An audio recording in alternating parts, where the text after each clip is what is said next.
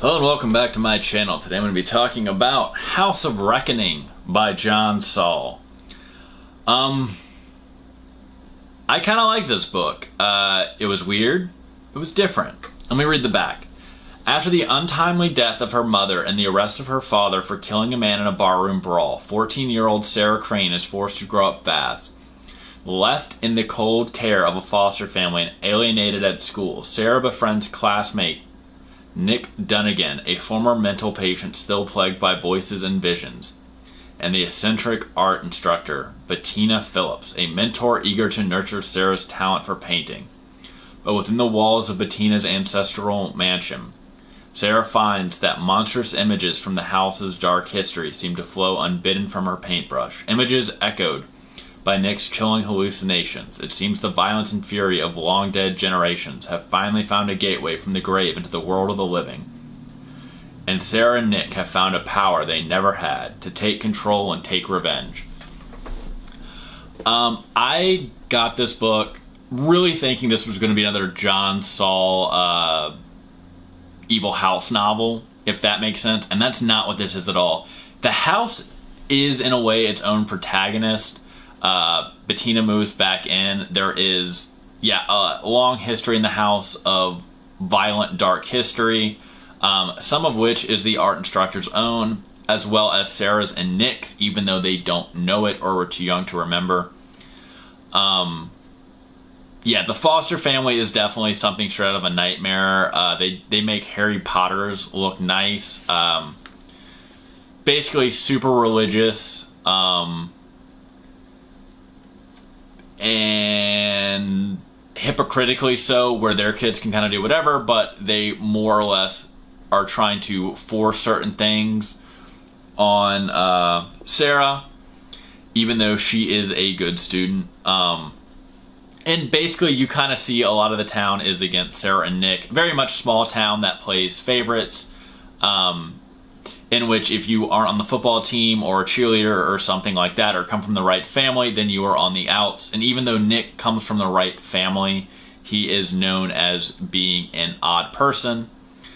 And especially, once he is committed to the psychiatric hospital. But this is kind of where the book takes a turn, because Sarah and Nick are immediately attracted to each other and feel an instant connection, even if they don't quite understand what it is. And then the drawings that Sarah makes, and coupled with some of the dreams that Nick has about the accidents that happen to the people that go against them,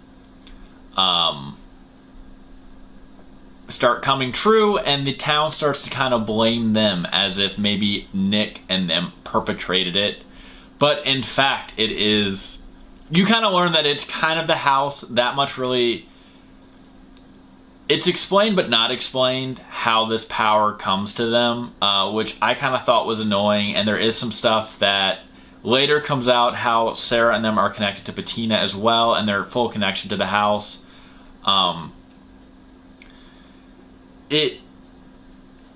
I don't still, even after reading the book, I really don't understand it fully, but what I do understand is that wrongs were done to the inhabitants of the house over the years by various town folks, and the house kind of protects its own.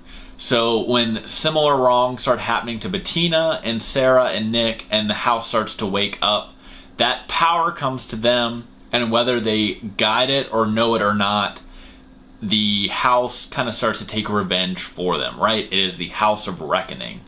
It is going to protect its inheritors at all costs.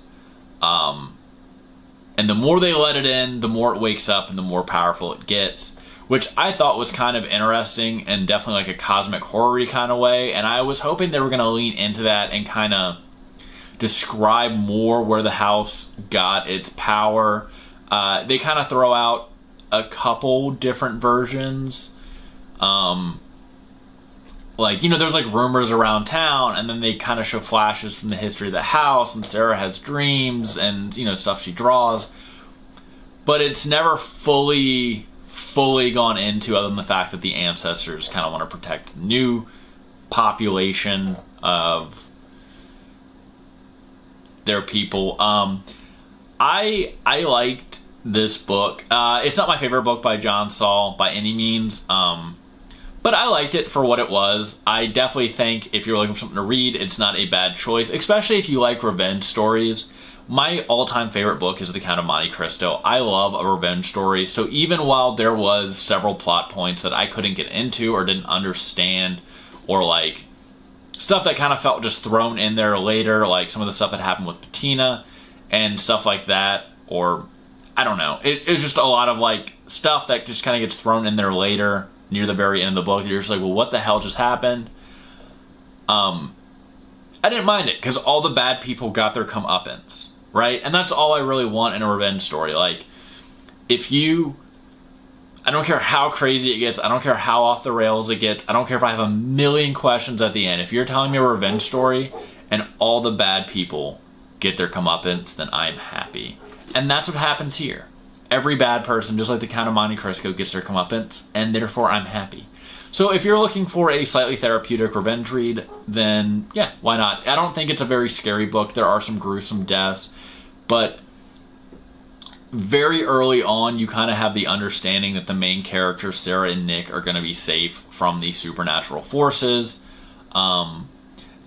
Because while they are odd and maybe scary at times, they never get the vibe, at least it's never described that they get the vibe that they're in danger. So I do think that like suspense element was kind of taken out of it for me.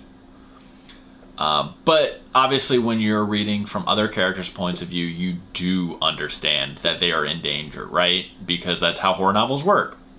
When you haven't been in one person's head throughout the entire book, and then suddenly you are, you know they're about to have a bad time. Which is fine, and I thought was done pretty well here. I also thought it was interesting. I mean, it was over the top at times how the misplaced anger from various townsfolk and even teenagers were directed at Sarah and Nick just for being different. Or, you know, Sarah for being basically a foster kid, which I thought was kind of, you know, wild. I mean, I remember a lot of bullying when I was in high school directed at various people, but I don't really remember anyone being bullied for being a foster kid. At least from my experience, I'm sure it did happen to someone somewhere. But definitely, like, I wouldn't think it would happen to the extent where, like, the administration's bullying them. And then, like, also all the adults in the town are, like, that seemed kind of wild to me that, you know what I mean? Like, usually you would think of small towns as coming together for someone who is put in less fortunate circumstances. And this book is, like, the complete opposite. The entire town is like, oh, we did not want some random child to move in here because obviously they're trouble. And so, like, all the adults are, like, against Sarah, who is described as, like, a straight-A student who says yes, sir, and no, ma'am.